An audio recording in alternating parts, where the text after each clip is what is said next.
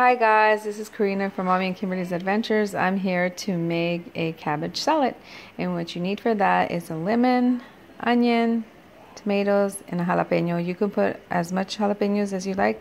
The more you put, the spicier it is, and of course the cabbage. I will be back. I'm gonna cut it all up. Oh, a note to this, guys.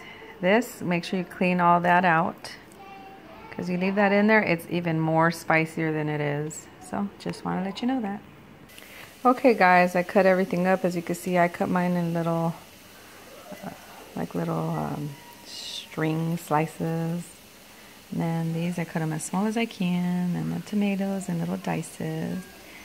And I cut the lemon and the onions as small as I can, and then mix it all together. Okay guys, I threw it all in this bowl, and then what you do next is just add your lemon.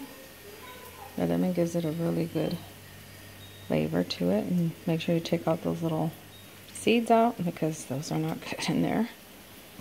So do that. You could add as much lemon as you want, and then add your salt. Add as much salt as you want, or you don't have to add any salt. And all you do is mix it.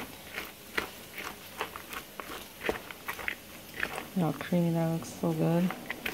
So juicy, I should say, not creamy, juicy.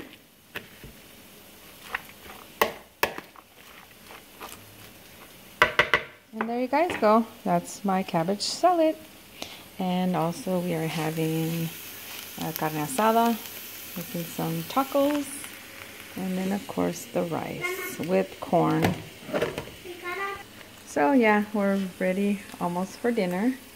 So, I hope you like this salad, and I hope you try it. If you like this video, give me a thumbs up.